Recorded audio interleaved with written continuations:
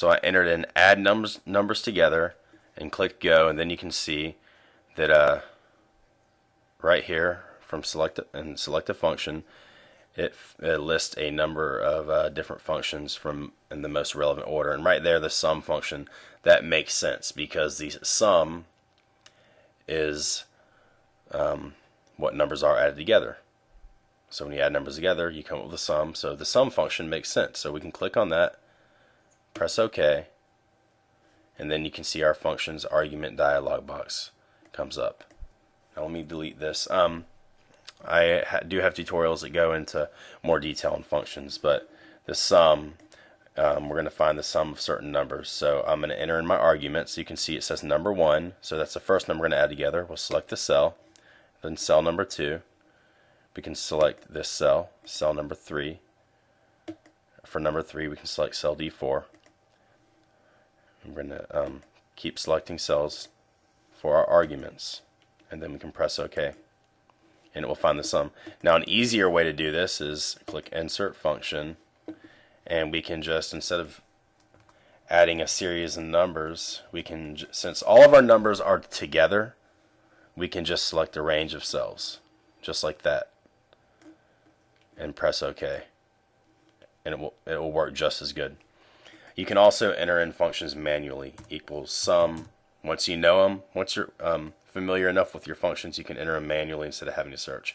You have to open your parentheses. With functions, you always have to open and close parentheses.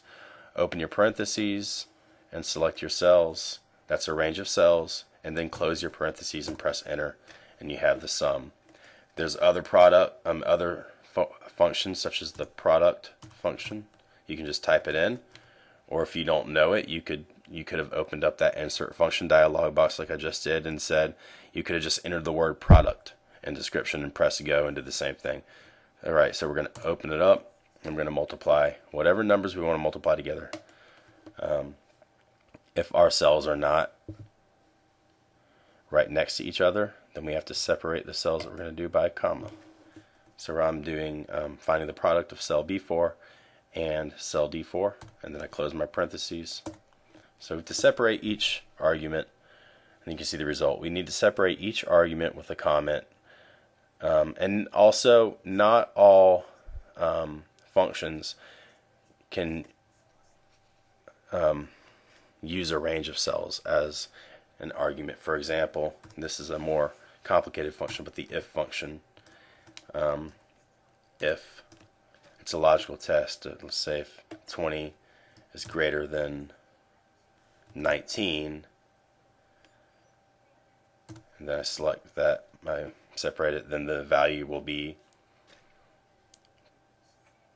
20, 20, or the content within cell B4. So that's saying if cell B4 is greater than 19, then the value will be the content within cell B4. If not, we'll just say it'll be 0.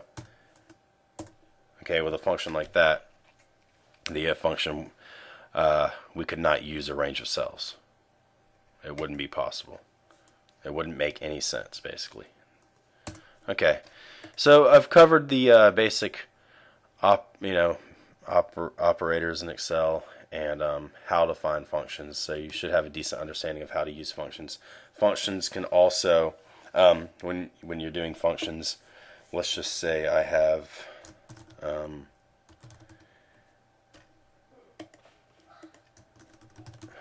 going to enter in some content here. Whoops. Here again, I'm going to use the autofill. Look at that, week 2, week 3, or week 4. Just keep messing with autofill on your own, and you'll see income, expenses. And let's say I'm doing this by week. All right, 600, 700. 500, 300, expenses 200. I'm just entering in random numbers. Right arrow, entering in some more numbers. Okay, another thing with functions is that you can also use autofill with functions. So let's just say surplus, and I'll do a equals income minus expenses and hit enter. Okay, you see I have my result. Well, I can drag a formula over or a function, and it's going to find my result. Now let's say that our income is the same every week, but our expenses are different. Okay, again, let me show you the clear content. I'm just selecting some home, clear content. All right, let's just say that our income is the same every week. So I don't need to enter in the income every week. Now I'm deleting that cell. I'm clicking on a row. I'm going to delete this row.